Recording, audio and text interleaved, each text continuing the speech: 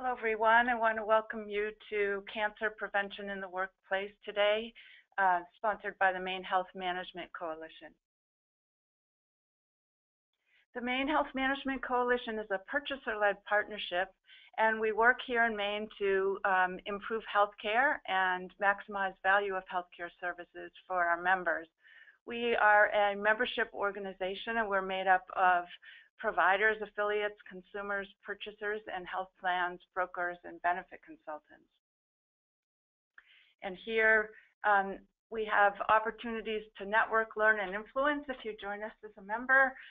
We do things like identify best practices in healthcare. We do a lot of work with custom analytics. We have lots of opportunities for networking with Maine Health and business leaders.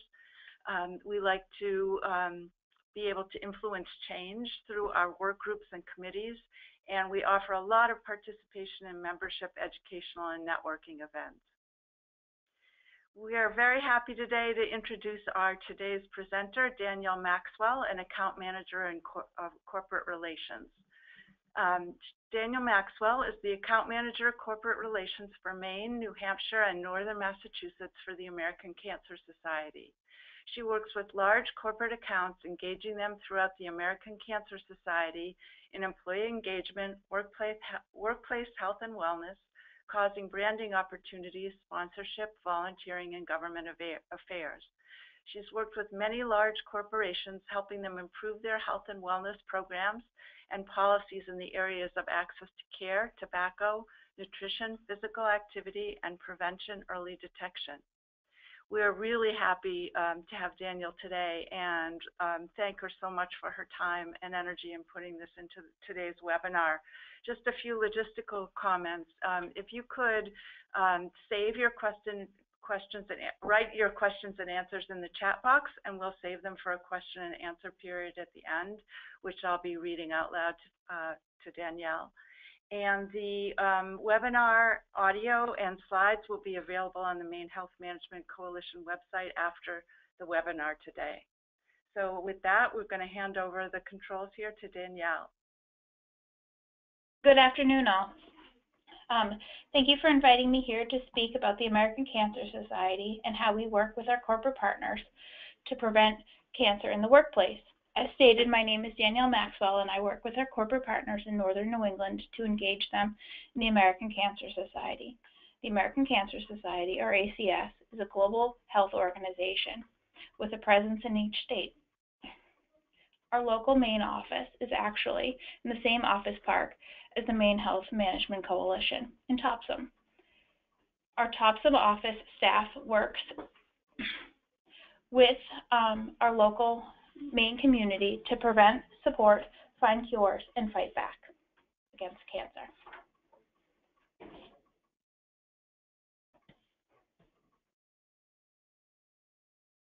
To offer some baseline for our conversation today, cancer death rates have dropped 22% in just the last 2 decades. Over 500 lives per day are being saved from cancer that would otherwise have been lost if previous cancer mortality rates had not declined. More people are surviving cancer than ever before. Today there are about 14.5 million cancer survivors in the U.S., a number that is expected to grow to almost 19 million by the year 2024 due to population growth and advances in early detection and treatment. As more people survive and thrive against a cancer diagnosis, addressing their unique cancer survivor needs becomes even more important.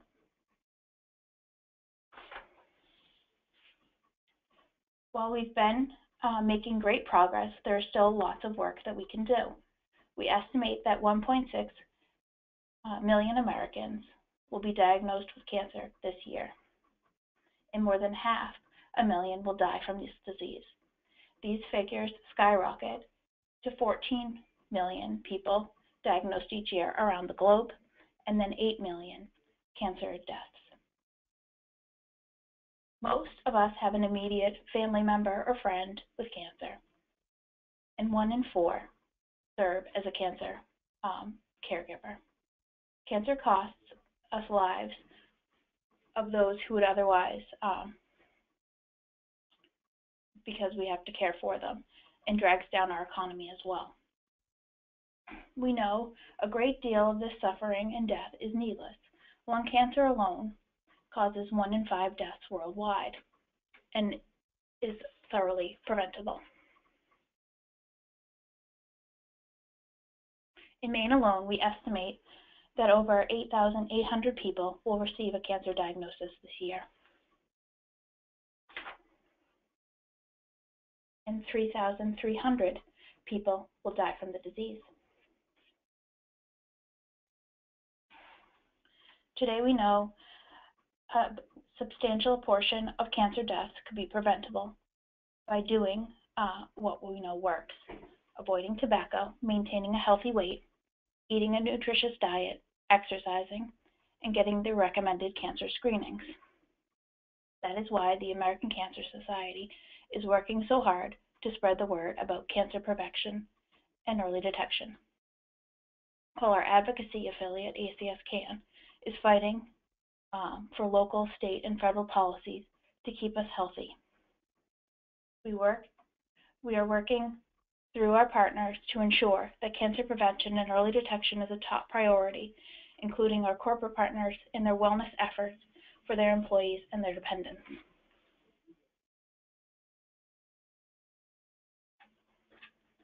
Today we know that about half of all cancer deaths could be prevented by making lifestyle choices like avoiding tobacco, staying healthy, and maintaining a healthy weight, eating right, keeping active, and getting your recommended cancer screenings. The Society works with employers to assess their workplace wellness needs and help develop and implement a tangible plan to create a culture of health and wellness, bring cancer costs and healthcare costs down or under control, and improve employee workplace morale and productivity. Here's another slide demonstrating the need for healthy behaviors and the importance of why there is an ROI to create a culture of health in the workplace.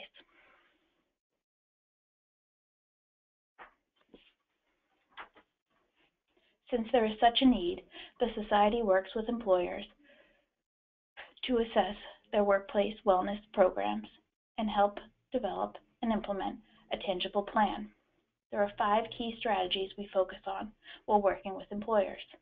Effective communication strategies: communicating the best way for your employee base, whether it be a message from a top-down leader or on a message board. We try to strive to increase communication throughout the organization through a diverse plan so that the message reaches most, if not all, employees. An opportunity. Second, an opportunity for employees to engage. Have a variety of ways for your employees to engage, trying to open at least one or several opportunities to employee dependents that are on their health insurance as well. Thirdly, leadership engagement at all levels. We strongly recommend a health and wellness committee that draws from all levels of your organization so that all voices can be heard in messaging and activities. Fourth, using existing resources through your healthcare plans and local partners like the American Cancer Society or your local hospital,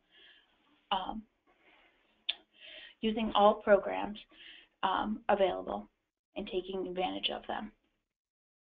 And fifth, continuous evaluations, both through surveys of the employees, health risk assessments, biometric screenings, and also regularly asking your healthcare plans for your screening rates and claims.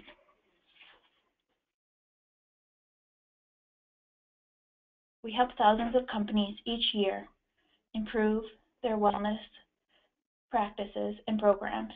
Each company is different and their needs are as well. So our initial meeting is to discuss their current programs and how we can fulfill their needs within those programs. As you can see, we work with many companies within New England, but we have a real opportunity to get material out to the companies, especially here in Maine.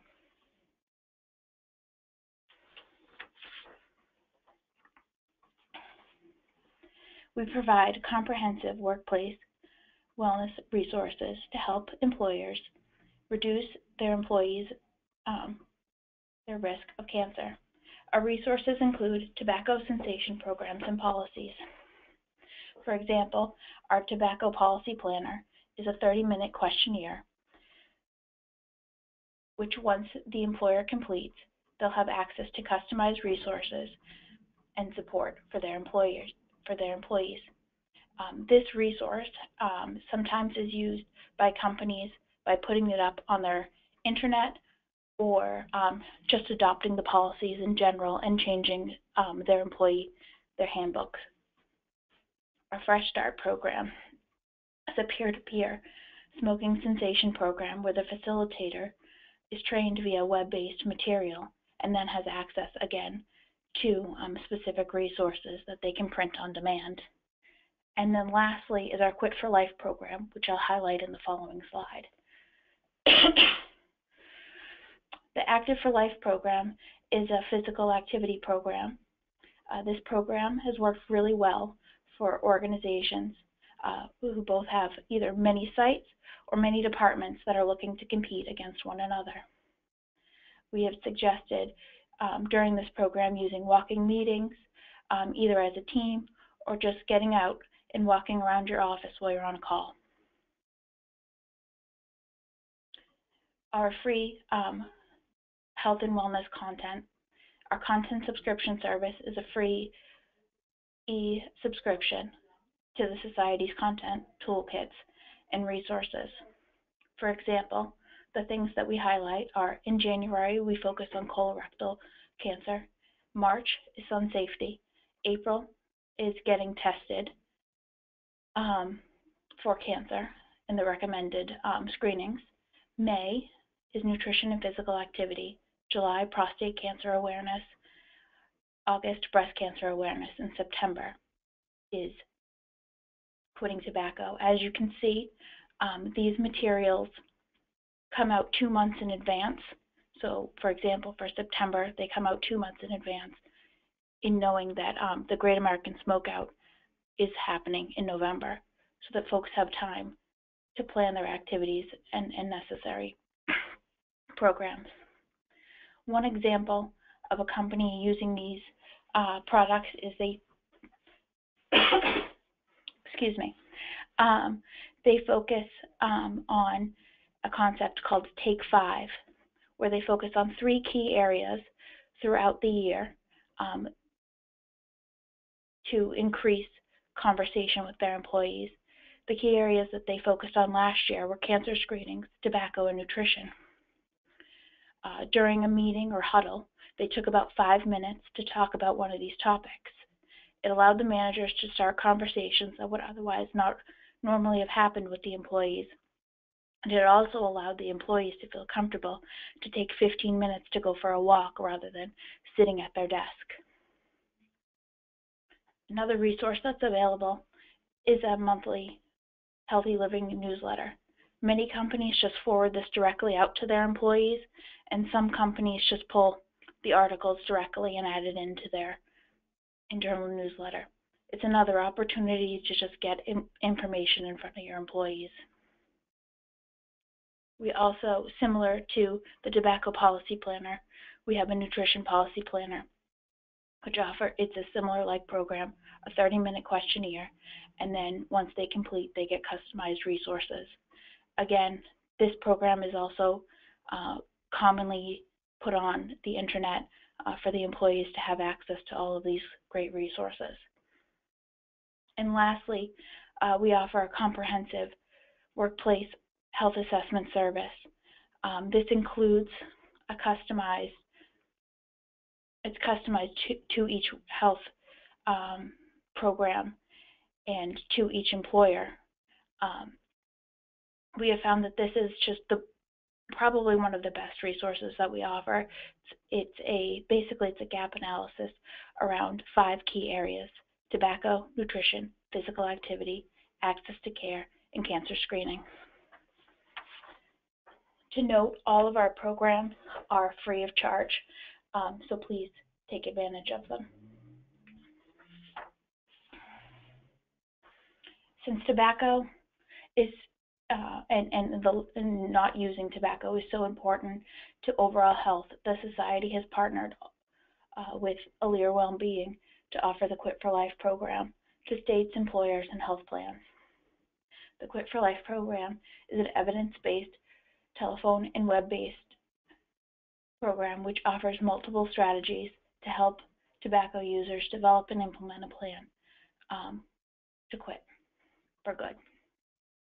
In addition, there is a free app to be able to download for both Android and Apple users, which highlights tips and tricks on quitting. After setting up a health and wellness program with consistent messaging, I have seen the greatest ROI in companies adopting a tobacco policy with the intention of going tobacco-free. There's 2 examples that I'd like to share with you today. One is a manufacturing organization that took about 18 months of them walking around the floor, handing out non-smoking tobacco literature, nicotine gum, and then the quit kits as well. The quit kits are kind of interesting.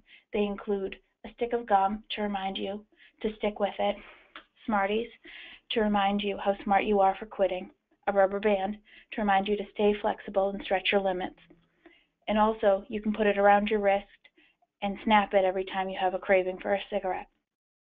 A tea bag to remind you how to relax when you get a craving, since cravings only last a very short time. Tea is also a natural aid to stop smoking, and then a coffee stirrer to remind their employees to stir things up when you get a craving, such as exercising, going for a walk instead of smoking.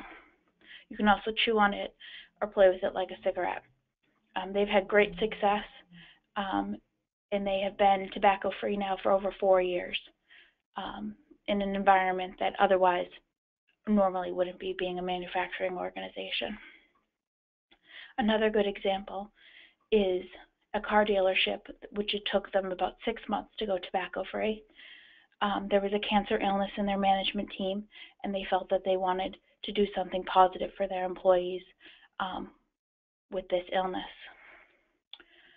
They told their employees that they were switching to this policy, and then they used our Fresh Start program and as well as their health insurance benefits and materials to have their employees go tobacco-free.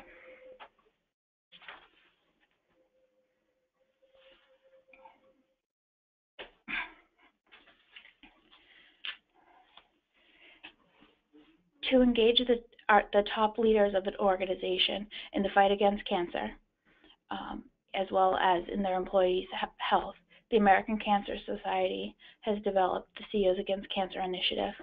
It is a premier partnership of leading chief executives and the American Cancer Society dedicated to eliminate unnecessary deaths and suffering from cancer nationally and globally. CEOs Against Cancer creates a unique opportunity with the country's thought leaders in creating a gateway to deeper partnerships with corporations, healthcare systems, and community leaders.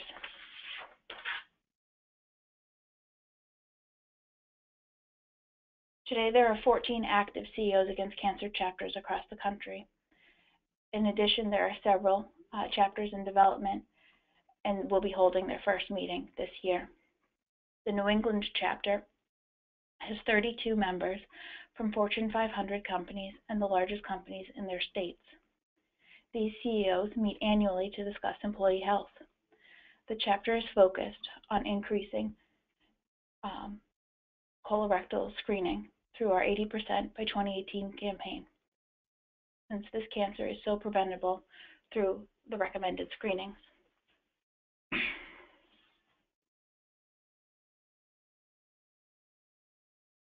Colon cancer is the second leading cause of cancer deaths in the U.S. when men and women are combined, yet it is prevented or can be detected at its early stages. Screening could prevent as many as 50,000 colorectal deaths each year. Yet more than 1 in 3 adults in the U.S. are not getting screened as recommended. There are several different screening options to choose from. All recommended tests can save lives from colon cancer. Options include tests that need to be done in a hospital outpatient setting or a doctor's office, like a colonoscopy, as well as tests that can be done in the privacy of your own home, like stool tests. We encourage everyone over 50 to choose the test that is best for them. The Society is committed to increasing screening and saving lives from colon cancer. We work to increase access to screenings in underserved communities, providing information and support for those who are facing a colon cancer diagnosis, and conducting research to save lives from colon cancer. And our advocacy affiliate, ACS CAN, is advocating to increase access to quality screenings and treatment for all people with colon cancer.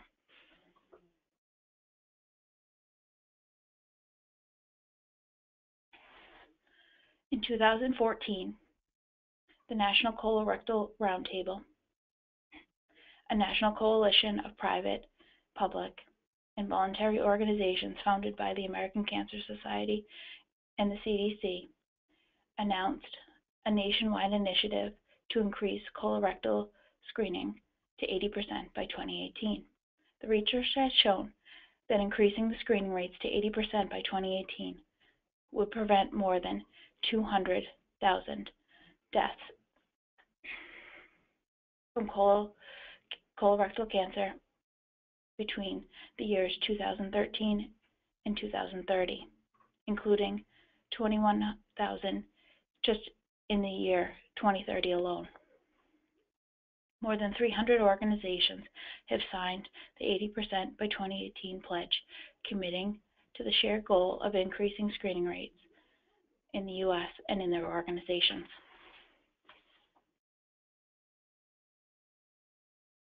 A great example of this is one organization through our CEOs Against Cancer program. This company partnered with their healthcare plan/provider and Quest Diagnostics to have all non-compliant health plan users receive a fecal test at home. This test went to their employee's home, and through the healthcare provider and Quest Diagnostics, the company did not know which employees were non-compliant to ensure that HIPAA was maintained. They did have great returns, though, with an additional 12% of folks screened in that population, and 6% of this group having abnormalities in their testing and needing further diagnostic tests.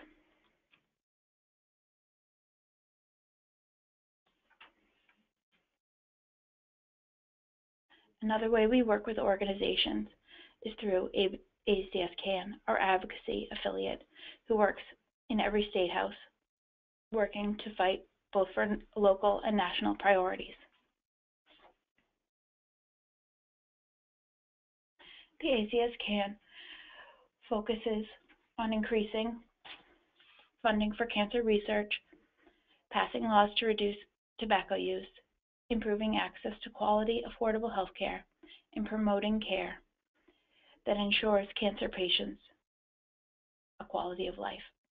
For 2017 in Maine, we are focusing on accepting federal funding to increase access on health care coverage through Medicaid/MaineCare, increasing the price of tobacco products, rising the minimal legal age of purchasing tobacco products to 21, and prohibiting tanning beds used for minors, along with some other minor campaigns.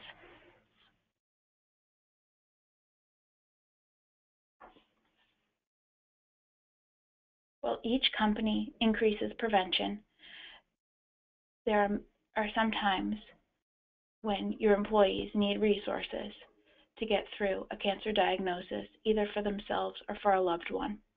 The ACS provides many resources to be able to help them through this journey. We work with volunteers and other organizations to make sure that cancer patients and their caregivers get the support they need when they need it the most. We help patients with their most pressing needs, such as getting a ride to treatment, finding a place to stay when you're having to go for treatment far away from home, finding emotional support, and getting a reliable information about your cancer diagnosis anytime, day or evening.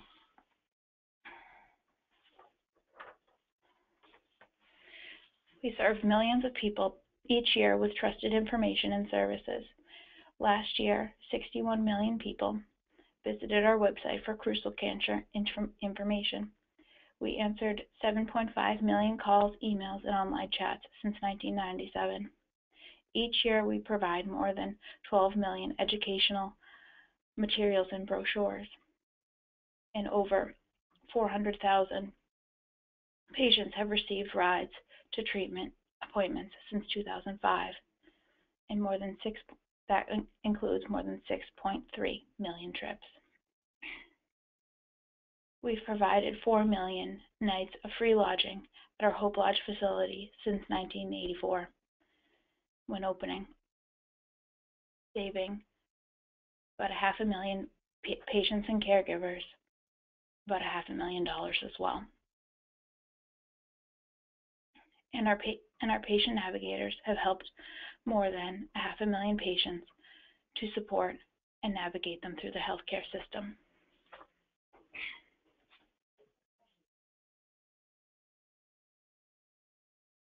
One resource available is our National Cancer Information Center, or NCIC.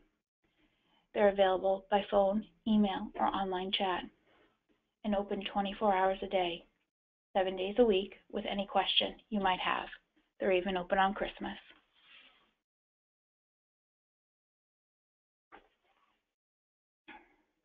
Every patient in person has their own reason for calling. More than 1 million folks contacted us last year. Most are calling us for help with general questions about their cancer diagnosis, questions specifically to that specific type of cancer that they have, financial and other assistance for cancer patients, transportation and lodging while facing cancer, emotional support, information about cancer screenings, prevention or detection, insurance questions. Caregivers call about caring for a cancer patient or someone who is unfortunately near the end of life, making a donation, and then navigating our event websites as well.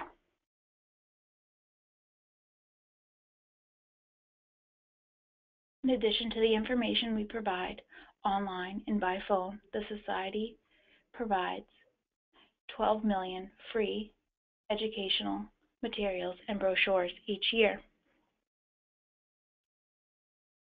publishing 3 peer-reviewed clinical journals and offering 65 books on a variety of cancer topics available through our online bookstore.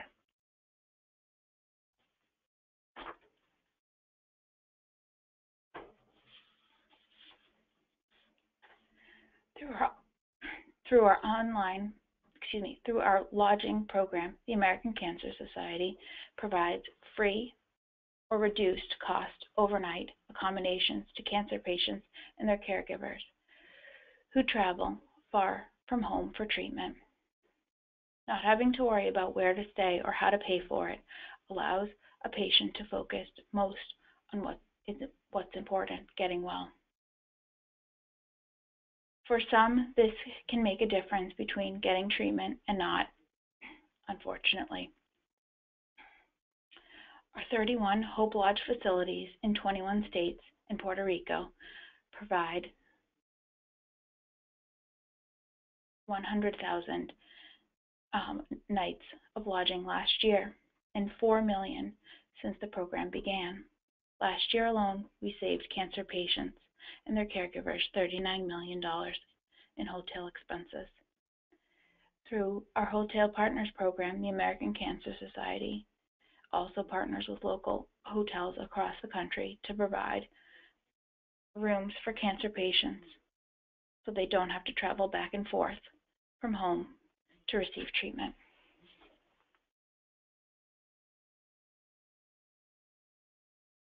For example, the Hope Lodge program in Boston. Next to Massachusetts, the patients traveling from Maine visited the Hope Lodge in Boston the most. We provided lodging for 330 patients from Maine since opening in 2008.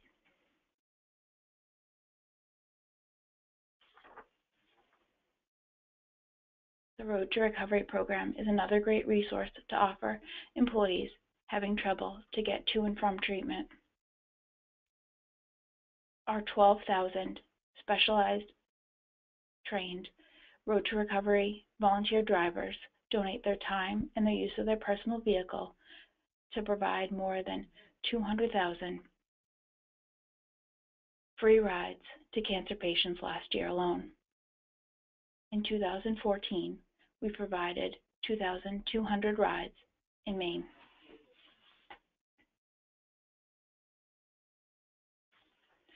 The Society provides emotional support to cancer patients, including help with their appearance-related side effects that accompany cancer and its treatment.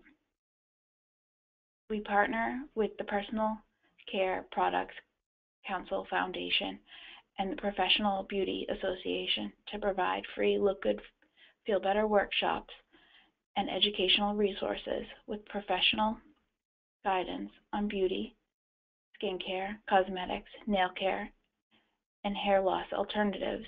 These classes take place at local hospitals, community centers, and even your local beauty shop. Over the past 25 years, the Look Good, Feel Better program has branched out to more people that have cancer. These expanded programs include Look Good, Feel Better for teens, Look Good, Feel Better for men, and a Spanish program for women. In addition, materials and virtual workshops are available for patients who are unable to travel to a group setting.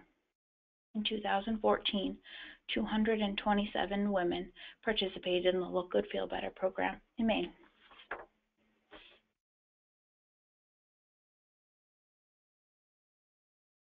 And lastly, the American Cancer Society's Road to Recovery program that matches trained volunteers, breast cancer survivors, with people facing breast cancer to provide one-on-one support.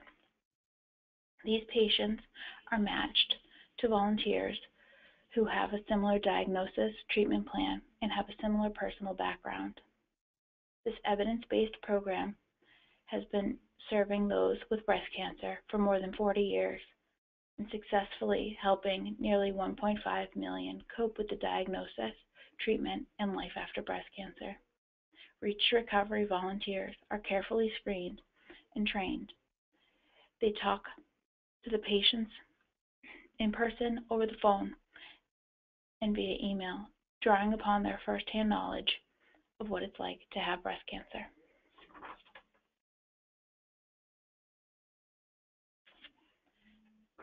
As you have heard, American Cancer Society offers many programs and services for companies who are looking to prevent cancer, as well are looking for those to support their employees through a cancer diagnosis.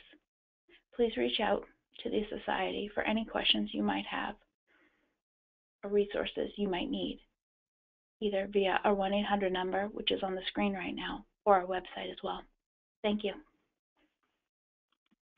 Thank you very much, Danielle. I can tell you're not feeling quite right over there, so I appreciate your hanging in for us. I want to encourage anyone to write in the chat box any questions they might have. We have 3 questions right now. The first one is, we know the American Cancer Society's Great American Smokeout is coming up on November 17th. Are there things employers can do to support activities on this day? There are lots of print-on-demand materials available at cancer.org. If they go to cancer.org, they can navigate through to the Great American Smokeout. There's a toolkit available there for employers. There's print materials as far as flyers, brochures, stickers, all things like that. But we definitely recommend activities during that time. It kind of kicks off a nice way for your employees to stop smoking. Sounds like a lot of resources. I was really impressed through your presentation today at the variety of support that you provide. I think we all have someone that's been touched by this in our lives. I know of one person in particular that couldn't have gotten to their treatments without the ride support that's provided by you all. So it's wonderful to see the magnitude. The second question that we had in is, for the Take 5 strategy, what topics do you suggest managers bring to the meetings? So obviously tobacco, just because it's just a hot topic and you'll see the greatest ROI in regards to that. But nutrition, physical activity is another good one. Cancer screenings in general is also a good one, because what we found, especially with the 80% by 2018 campaign, just communicating, because folks are afraid of the tests a lot of the time, or they don't want to do the tests. And once you take that stigma away from the tests, they're really not that bad. As I joke with folks that I work with, I say that, going for your colonoscopy, you're going to lose a few pounds and you're going to have some good sleep. It's a necessary evil, if you will. But once you're able to go ahead and do that, if you have a clean bill of health, you're off for 10 years, and if you don't, they've removed the polyp, and your doctor will recommend the next time you come in. So those are three really big topics that I've heard employers focus on. Overall health is another one. Stress management. I mean, they all kind of play a role in the employee's health and well-being. This program has worked. The Take 5 program has worked really well for this company, though, to kind of get those communication lines open and the dialogue going with not only with their HR department, but also with their employers, with their managers too. Sounds like a great idea. So the last question we have today for you, Danielle, is if you had to pick one issue, where should employers start when implementing workplace wellness policies? I would say tobacco is the first one. First of all, it's the biggest hurdle, if you will. They say on average there's around 20% of the population that smokes. It's also the best one for ROI. And once you've implemented a strong tobacco policy, the other ones just kind of come natural to the employees, and they're a lot easier to implement. We have some great resources as far as getting that tobacco policy correct for your organization. I would highly recommend the Tobacco Policy Planner. It's really easy. It's right on our website. You sign in, you do it yourself, and then you get some customized resources back to your organization, whether you have 5 employees or whether you have 5,000. It really doesn't matter. It's all about a strong policy and working from there and providing the resources available. That sounds terrific. Well, I thank you again for your time and your energy and your passion for this particular topic. And I just want to remind folks that they can find this webinar and the slides for it to go along with it on our Maine Health Management Coalition website. So thank you again, and thanks everyone for your participation. I appreciate it. Bye-bye. Thank you. Bye-bye. Bye.